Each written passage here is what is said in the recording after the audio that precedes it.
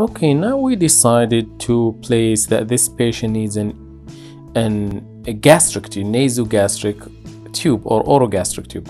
So how are we gonna decide what type? Are we gonna use? Are we gonna go for NG tube or OG tube? Are we gonna go for small French or large French diameter wise?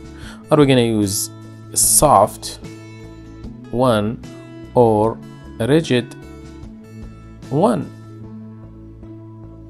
This will depend on the indications, and the indication, as I said, you decide now that we need this tube, and you run the contraindication in your mind. The patient does not have any contraindications.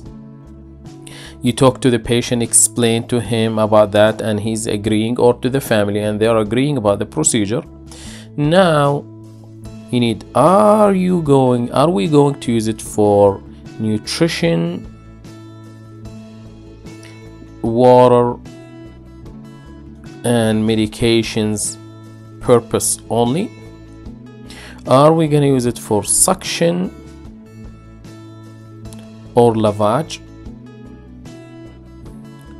or both? For example, you want to use it for this, but you think the patient will need nutrition after his, let's say, small bowel obstruction resolve.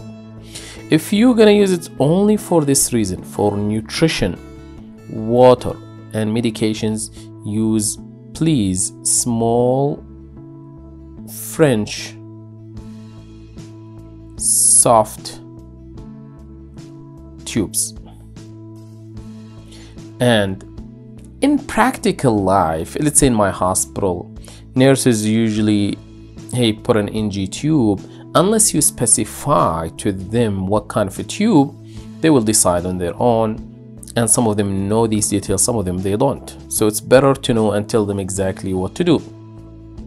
So small French, small diameter, soft tubes, and preferably post pylorus position, because the distal, the tube, there's less risk of aspiration. Now the fact really that in real life practice, it's hard to, it's not hard, but practically what we care about, that making sure the tube is in the stomach. If you are meticulous enough and you want to push it all the way to the post pylorus, do it. This is for small. Now for suction and lavage, you have to use large French, large diameter, rigid tube, and the preferred position is pre-pylorus, because the risk of irritation and trauma is less compared to the post-pylorus, the possibility of reaching duodenal mucosa and causing injury to that. Now, if you want to use for both, use the large one, because these ones can be used for nutrition as well if you don't like to switch back.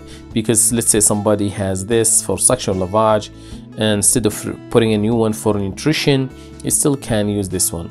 But the opposite is not true. You cannot use the small French soft tubes for suction and lavage. So this is the first thing. The second thing you need to decide, are you going to go for NG or OG? And I think we explained, if the patient is alert, go for NG. Here you have to be sedated. Also for sedated, you can use NG as well, as we explained before. All right, let me show you this one. This is one of the types we have. I think this is called Levine tube, if I'm not mistaken, but it doesn't matter. You don't need to know this brand, but this is one type. You see there's fenestrations here, and there is single lumen here. This is again depends on the French and rigidity. You kind of decide, because I think they come in different size and different rigidity.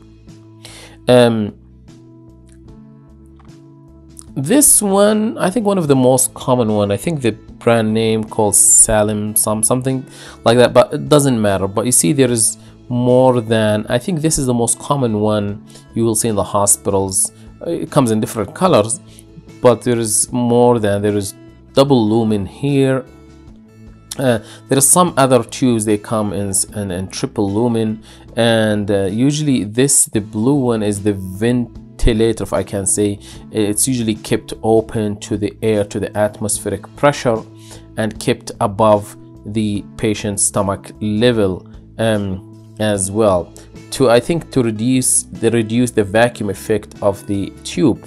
This, again, this looks big and rigid, and again that's what you use for suction and lavage.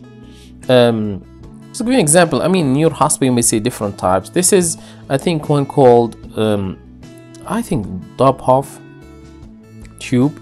As you see, this is a small one, small diameter, small French, and as you see, small French here. And this is a type where it has this kind of opaque material, so it can be easily identified on the X-ray. And these tubes, sometimes they put a stylus to kind of direct their insertion, and then you remove the stylus after that.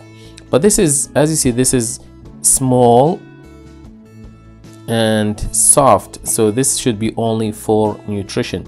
So if only using for nutrition, water, medication, please use such types, small types of tubes.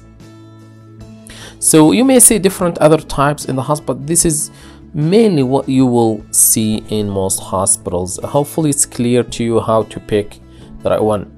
For nutrition, medications, water, small, soft.